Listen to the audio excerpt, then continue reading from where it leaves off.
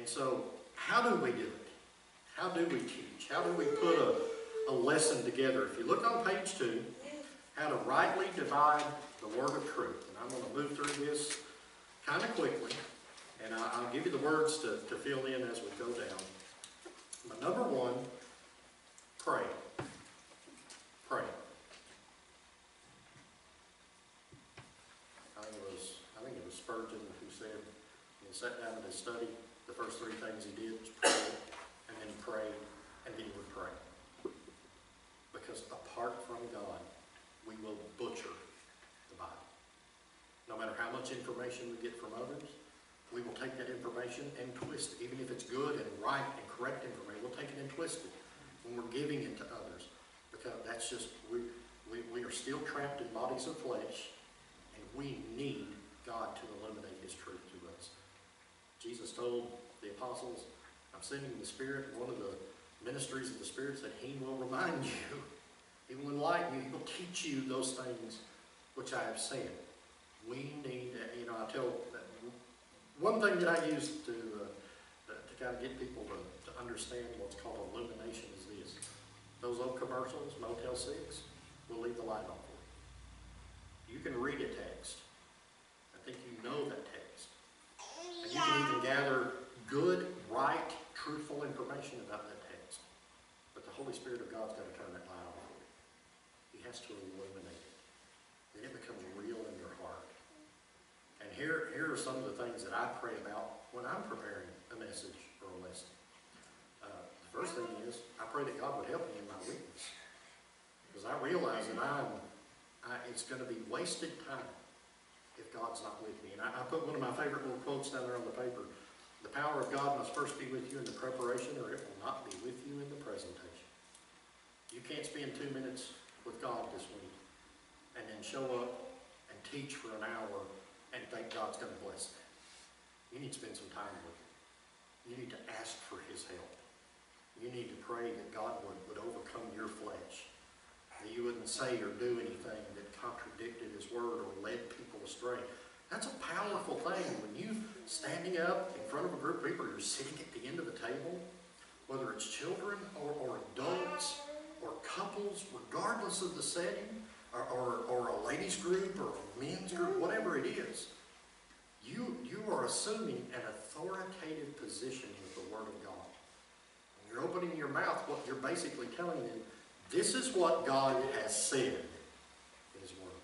So we want to make sure we get that right. And to truly get that right, God's got to be there with us. He has to guide. He has to lead. He has to open up and illuminate the Word for our hearts. And something else that I pray about, I always pray, Lord, don't let me get anything off my chest. You know, you can listen to some guys on the radio or whatever, and you kind of get the feeling that they sit in front of the television watching the news all week. Because when they get up there, let me tell you what this politician's doing, what that politician's doing, and the world's going to hell in a handbag, and here's why, and this group and that group. You can tell they're mad, they're angry, they don't like what's happening, and they're getting it off their chest. I don't want to get stuff off my chest. I want to pour out of my heart what God has poured in my heart from His Word. And I got to pray about that. Because I'm just like everybody else. I get frustrated by what's going on in the world. And yet, I need to get out of my heart what God put in, not just dump it off my chest. This is what's on my chest, this is what's bothering me, so I'm going to go in there and I'm going to dump it on those people. That's not beneficial. And God won't bless that. That comes from a place of agitation, and it will be received in hearts and agitate them. And then you just got a bunch of agitated people. So I want to pour something out of the heart where the fruit of the Spirit, love, joy, peace, patience, kindness, meekness, temperance, gentleness, self-control. I want those things to be invested in people's lives. So I really gotta pray. God, you gotta be with me. You gotta help me. You gotta guide me. It'll lead me through this text. Number 2, read it. If you don't know the text, you can't teach the text. And one thing that I will do when I'm preparing a message or a lesson or whatever, I will get my Bible, because I just carry it around with me, and I'll read it several times out of it. And then I've got a whole shelf full of Bibles. And it takes a minute to do this. I go through each one of them and read that text. That's why you hear me sometimes on a Sunday morning, I'll be talking about a term, and I'll say, and some of your Bibles may say this, this, or this, or this. Because we got folks, I mean, they're carrying every kind of translation in the world today. Folks are carrying them around with them. So sometimes when I'm standing here reading, they're like, where's he getting his word from? So you've got to kind of help people. But I want to be as familiar with that text, just in the language that God has blessed us to have in it. I just want to be familiar with it. I want to know it. And I'll tell you another little trick that I do. I'll write it out. There are studies that have been done that tell us that there are cognitive skills that get engaged when you have a pen or a pencil in your hand and you write. Even more so than when you type. Nothing wrong with typing, don't get me wrong. But you engage more cognitive skills with this because it slows you down. And you can't backspace and delete. You don't have autocorrect. So your mind thinks, I need to be more careful without you even realizing it. And you will retain more information. So a lot of times I'll write and read it. And then number 3, interpreting the text is what we want to do. You're going to see a blank space on number 3. And here's number 3. I'm going to give you 3 things. There are 3 rules that apply to every passage of Scripture and how you interpret it and understand it. 3 rules. Context, context, context. Those are the 3 rules of interpretation. Context, context, context. You say, what do you mean by context, context, context? Every verse, here in, my Bible's open to Ephesians, every verse is a part of a chapter, which chapters and verses were added later on for reference sake. But every statement is a part of a longer thought, which is a part of a whole book of Ephesians, a whole letter. And what we have to do is we need to be familiar with the letter. If I'm going to be talking to you about Ephesians this week, and you'll see what we mean there by context. And by the way, every letter, Ephesians, is a part of the whole Bible. In other words, what I'm teaching you out of, let's say, Ephesians 2:18, it cannot contradict what Ephesians 4:2 says. And if I get those 2 in line, if what I'm saying contradicts what is found in Matthew's Gospel or in 1 John, I've still got a problem. Because this letter is a part of the whole Bible. So when we're talking about context, we're talking about understanding it within the context in which it was written, understanding it within the context of that whole letter, and understanding it within the context of the whole Bible. There are no contradictions in God's Word. None. So I want to keep it in context. Here's what that looks like. Background and setting. What was happening there? What was taking place? The author, who is his audience? In other words, who is this text talking to? That's very important. The overall theme of the book, example would be Galatians. The theme of Galatians is justification by faith. I think Galatians is the Wednesday night. Hey, it's justification by faith. And Paul's having to deal with legalists and Pharisees and Judaizers and all these other people because they're trying to undermine faith in Christ and trying to make it about works and religious zeal and effort. But that whole book ties into that one theme, that every passage in there goes back to that one theme, the gospel of Christ and faith in Christ. And then I put this down there too. Prescription versus description.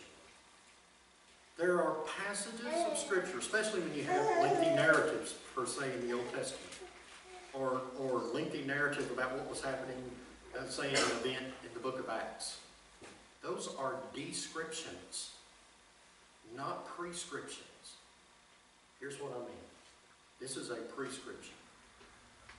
God says, husbands, love your wives as Christ loved the church and gave himself for her. We know that, right? We're all familiar with that.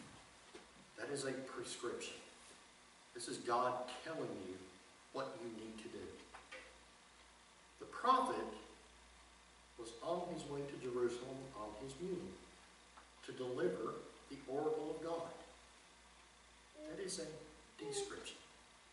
I shared this with our folks. Some of you were here a few weeks ago when I talked about, I'd heard a message one time where this guy mentioned, we're not even talking about Balaam and the talking donkey.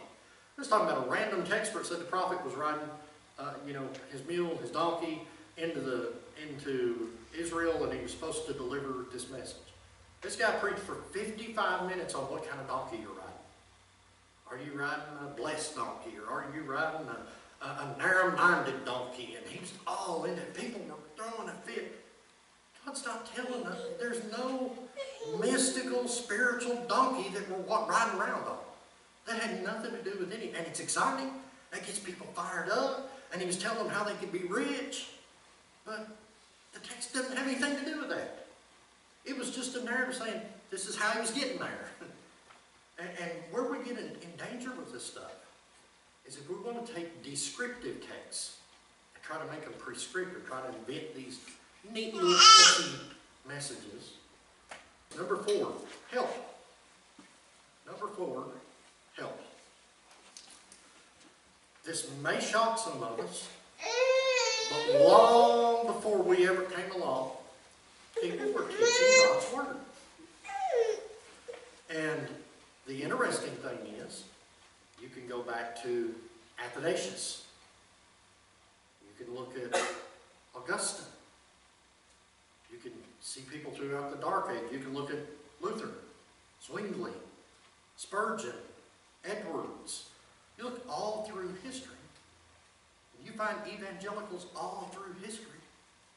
And they will take a text of Scripture, and when they're done, they all seem to agree on it. So here's what I've learned.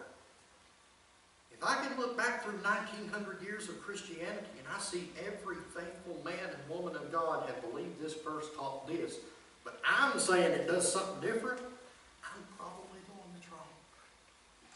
I'm probably the one that's wrong here. And the reason I say that is, you can, not everybody doesn't know everything. None of us. As a matter of fact, we would probably be shocked to know how much we don't know. And how much we need to depend on the Lord. And not only the Lord, but I remind you, He gave gifts to His church. He gave the apostles, prophets, and evangelists, pastors, and teachers. Faithful stewards of God's Word, who faithfully taught the Word. And while we put no person on a pedestal with the Holy Spirit, not by any stretch of the imagination, we need to use the gifts that God gave to the church. And He's given some amazing gifts. And if you look down at the bottom of that page, on like commentaries, these are people who have invested their entire lives in going through the whole Bible and using all the other help they could get to say, hey, this is kind of how we've understood these things. And this is what the Bible's teaching. And they'll give you interesting thoughts about particular Greek or Hebrew or Aramaic terms. And they'll enlighten you to things that maybe you didn't already know. But I put a whole list of them on there. And so we need help. There's nothing wrong with getting help. God bless the church with helps. So when we know that these resources are out there, we should use them. It doesn't mean that we're just getting everything we get from a man, or we're just, it doesn't mean that. It means that in the same way that a couple of weeks ago I come in here, sat over here on a Wednesday night, Dwayne taught the lesson, I thank God for the help that He gave me. I thank God for that. And I didn't put Him on a pedestal or make an idol out of Him in that Wednesday night class. Didn't do any of that. I just thank God for investing in someone else who didn't turn around and make that investment in me. You know know what Paul told Timothy? Everything that I've instructed you, get you some men together, and you instruct them. So that someday they can get some young men together, they can instruct them. In other words, God has blessed certain people with certain gifts, and we need to use those gifts. We need to receive those gifts. We need to use those help. And there's tons of good helps up there. Number five, notes. I know one of my favorite little sayings is milk every cow you can and churn your own butter. Take notes. Just take notes on the text. Take notes when you're reading what somebody else says. Take notes when you're looking at other versions and you see that different words are being used, because you want to remember that, because some of your folks are going to be using those different words. Just take notes. But don't take, for instance, John Gill's comments on Ephesians 2, 1 through 4. And in your whole message, it's basically John Gill's comments on Ephesians 2, 1 through 4. Gather all the information you can, milk every cow you can, but then sit down and work out your own lesson. Take it all in and work out your own lesson. Number 6, connections. Connecting the text with other texts paints a clearer picture. The best way to do that, if you look down at the bottom under helps, under connections, Thompson Chain Reference Bible is the best Bible for that, but the Treasury of Scripture Knowledge is the best. Because here's what a concordance does. If you look up, per se, blood in a concordance, it'll show you where that word is used. But it doesn't always mean the same thing in every verse.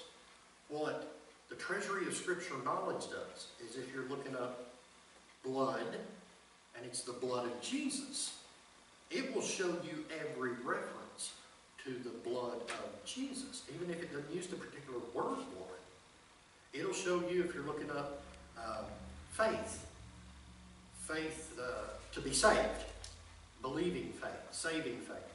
It'll show you every reference for saving faith. Those passages, not just a verse, sometimes an entire passage. And those connections are crucial, because remember, context, context, context. If I'm preaching from a text that talks about forgiveness, I need to know everything the Bible says about forgiveness that I can possibly know, because I don't want to say anything to contradict anywhere else, because if I'm doing that, then I'm interpreting it wrong. I need some help. So when we're drawing from other connections, we're getting a bigger, broader picture of what the whole Bible teaches on something.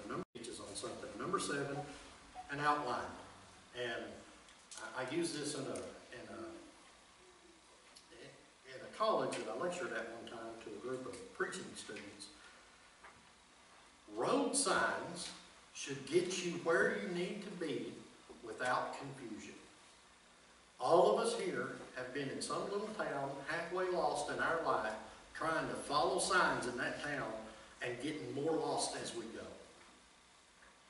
Your outline, when you've worked out your outline, and you look back over it yourself and you're reading over your notes, you need to ask yourself, if I'm on this end of town, I need to get over there. Is this going to get me there, or am I going to end up more confused along the way? Because an outline is basically an introduction, certain steps or points, and then the destination. In other words, I might come in here today and say, God will bless your family. He will. That's the introduction. Here are steps that you need to do. Husbands need to do certain things, wives need to do certain things, children need to do certain things, grandparents need to do certain things. You got your points. And when all those things are being done according to God's will and word, the destination is God will bless your family. That's really simple. But we can sure chase rabbits and get sidetracked. we can get off on talking about what's going on in the governor's race if we're not careful. We need to make sure that our outline and our lesson says, here's what we want you to know. Here's how it happens. Now you know it. Here's what God says He'll do. Here's what you need to do. And then God will do it. Just very, very simple. The KISS, that's the most important thing, by the way. Getting the lesson right. Getting the word right. Getting the truth right. The truth matters. We get that lesson right, we get that word right, we deliver it, everything else is between them and God. If we have discharged our duty. When we stand up or sit at the end of that table or stand in that classroom and we say, this is what God's word says. We'll warn you of what happens if you don't obey it. Talk about the blessings of God if you do obey it. Now we charge you to do what God tells you to do in His word. We've discharged our duty.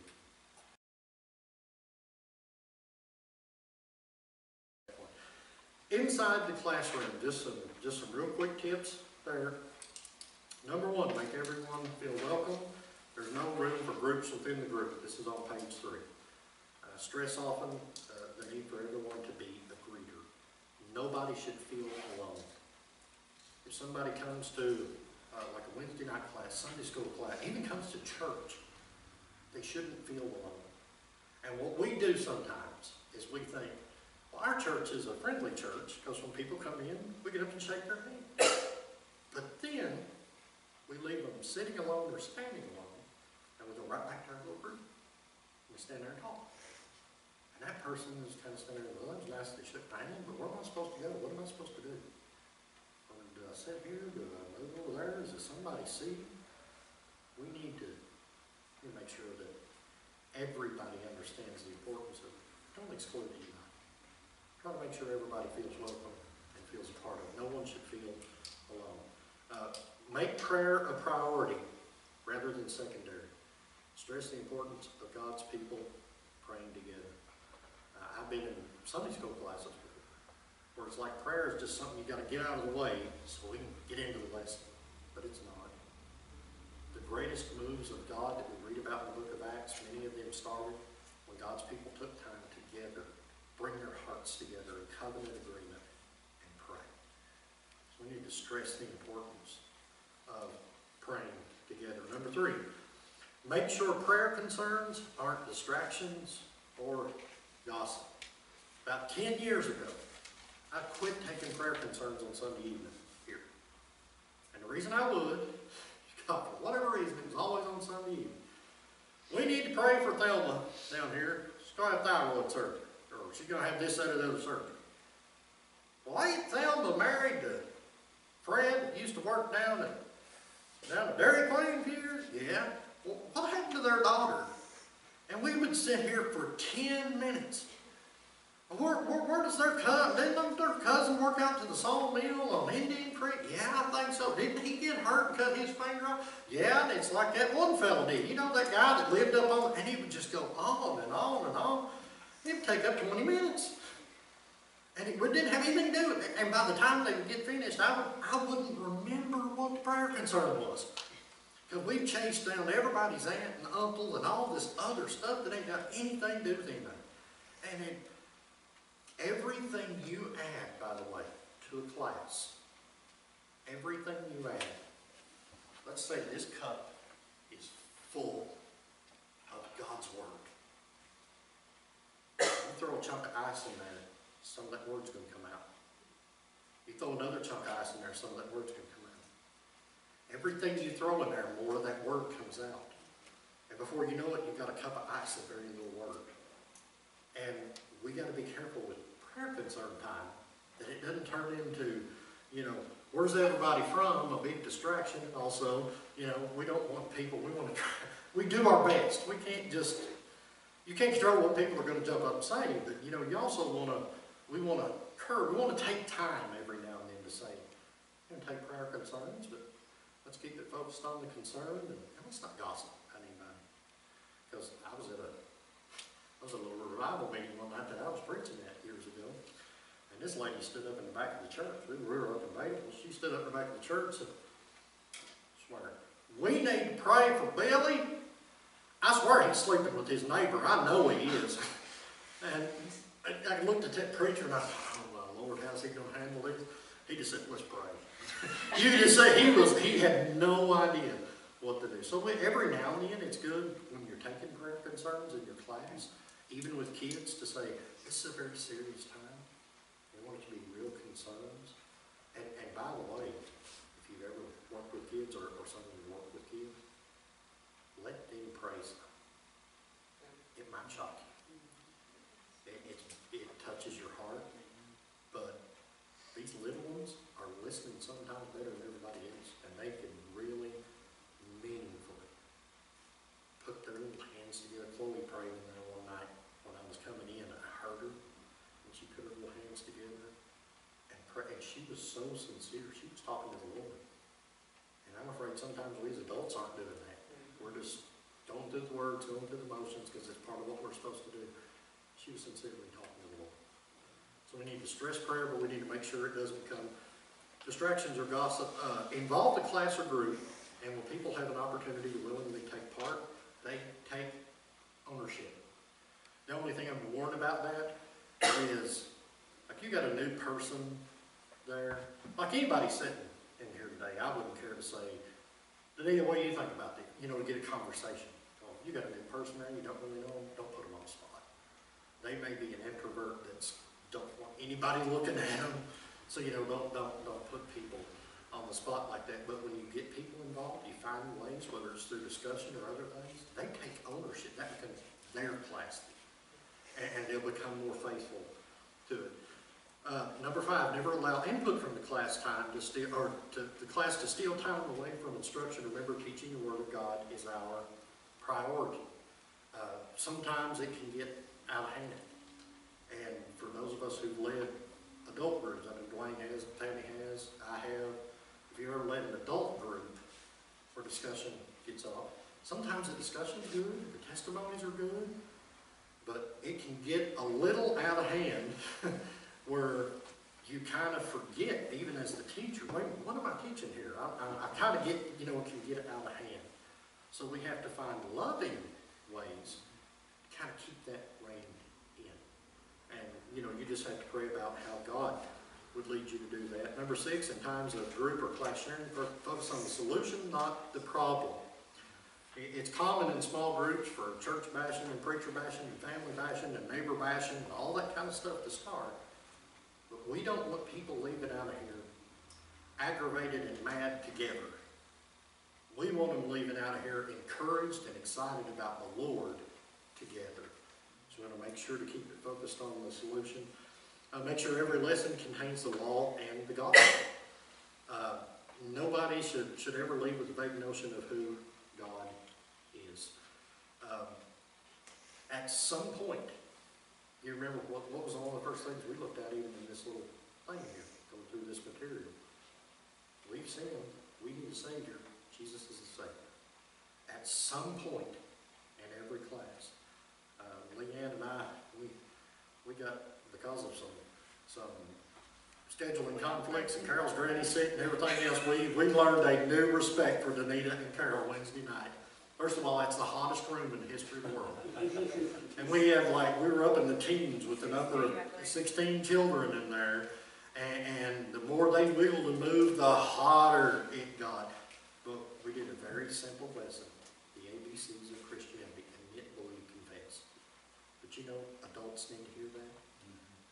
There may be people sitting in their Sunday school class or small group class or seminar you're leading, whatever. There may be people sitting in there that have been church members for 20 years. They don't know the Lord. They need to hear the law, that we've all sinned, broken God's law, deserve His wrath, and they need to hear the gospel. Jesus saves. That somewhere, that message, that lesson, whatever, that has to be incorporated week in and week out. Number 8, take time to stress the importance of everyone's responsibility to be on mission. We're here to equip people so they can go out in the world and share the gospel. Encourage people to go out and share what God's doing in their life. That's the simplest way. David said in the song, I want to boast about the great things you've done for me. I will not hide it. I want to boast about it. To even the heathen, David said, to anybody that'll listen.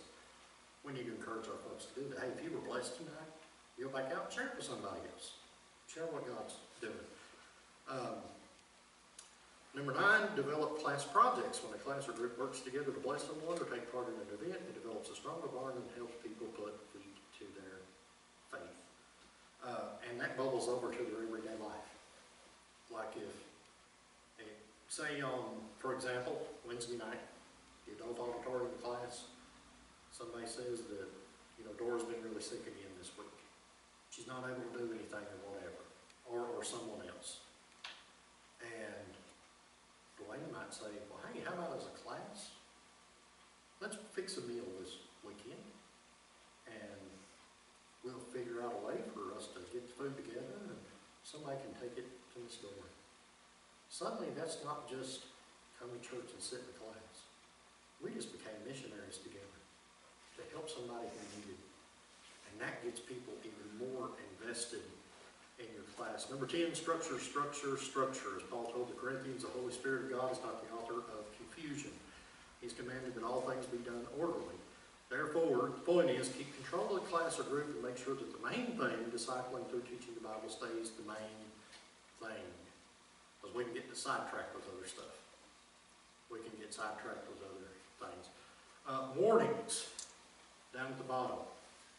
And as I was reading through some of this stuff, I didn't put all of the things from all of the stuff that I gathered together in here, but I just put a few for brevity's sake. But these are ones that I was reading through this list. This hit me. These are things I've had to wrestle with. Number one, be very careful with the sin of pride. Because when we see things happening, we have a tendency to say, look what I'm doing. We need to be reminded God's doing it. But you know what the other side of that coin is? Number two, be very careful with the sin of faithlessness. God started with 12, and one of them was a devil. But look at the whole world and the amount of believers in the world, because those 11 and one born out of due time, Paul, gave us the New Testament and the gospel's come to the whole world. Lord only needs a few. He can take one or two and do great things. Guard against a mentality of exclusivity. In other words, here's the best way to put that. Carol has got a bunch of kids on Wednesday night. Carol wants to remember that on Sunday morning, children's church, a lot of those kids are here. Leanne's got a lot of those kids in the youth group. We got kids that are going back to the nursery with the little toddlers and stuff. And Wednesday's not exclusive from all of that. We all need to work together. We need to kind of be on the same page together with other teachers and other classes and other things that are going on. So it's not a matter of exclusivity, but inclusivity. And we need to encourage each other. Remember what your role is in the church. I was talking to my friend, Brother Ron, the other day, and one of the problems that they had in their church years ago is they had a lady who was a small group leader. And everybody that had a concern, my church take care of that. Ma'am, you're not the treasurer. You're not in charge of doling out money. But then people would come to the pastoral staff and say, well, when are y'all going to take care of it? Take care of what? I don't know what you're talking about. Well, my small group leader said, y'all pay for this. I'll take care of this. and so we need to be careful to remember what our role is there, and that we can't speak for the treasurer, we can't speak for the other teachers, and all of that kind of stuff. You know what the church teaches, number 5, so don't go rogue, because you're accountable. I can give you one example. If you look on the very, very back page, I think I stapled it on there for you. You should see a little thing that, and if you go to our church's website, you click on the link, What We Believe, it'll have a little link at the top of that shows you a whole like doctrinal statement or whatever. But down below that, it says what we teach. What we teach. And this is what we as a church teach. And I just printed this off for one example, sanctification. We believe that every person who comes to Christ is sanctified, set apart unto God. They're holy. They're called saints in the New Testament. That's every person. That's positional. But we also believe that by the work of the Holy Spirit, God is at work in us, sanctifying us every day. There's a work that happens every single day. So, as a result, we got to understand that there's a conflict in every believer. The flesh says, I don't want to do what God God wants me to do. The Spirit says you better do what God wants you to do. So we need to help one another grow in progressive sanctification. And simple little things like that, that we can, say your lessons on sanctification this week. And that's a good way to go there. And you'll see a zillion scripture reference for every statement. There's a scripture reference behind it because we don't want to say anything God's Word doesn't say. And those are good little helps, by the way, to be able to go to. Number 6, don't allow yourself to always be the hero of every story. God loves humility, not pride. If all of your illustrations for your lesson that you're trying to help your kids or adults with are all things of how you end up being the hero, you might want to check your pride at the door. You know what I found as a pastor, as a teacher? People love humility and transparency. And they love when the leader or the teacher of that class says, you know what, guys, it's a tough lesson for me because I really have a problem with this. I struggle with unforgiveness. I struggle with anger. I struggle with whatever. And in that moment, everybody else there realizes the ground around the cross is level, bro. We all struggle with this. And it will open up the opportunity for maybe somebody to speak up and say, you know what, this is an area I really need prayer in. Because this is something that God's deeply convicted me over and I just can't break free. It may, you see what I'm saying, it may open doors of opportunity to minister that you weren't aware of. Number 7, never neglect your own family so you can minister to others. Just be very careful. Studying God's Word is exciting. Preparing lessons is exciting. Working with children or adults or youth is exciting. But I can't allow my family to suffer because I'm all excited about this. You get what I'm saying? It's the Lord first, and I want to serve Him and honor Him. But we can never forget that if we're a husband or a wife or a mom or a dad or a son or a daughter, that to honor God, we have to do what He says in our family too. We don't sacrifice one for the other. We don't sacrifice the ministry of teaching for our family. We don't sacrifice our family for the ministry of teaching.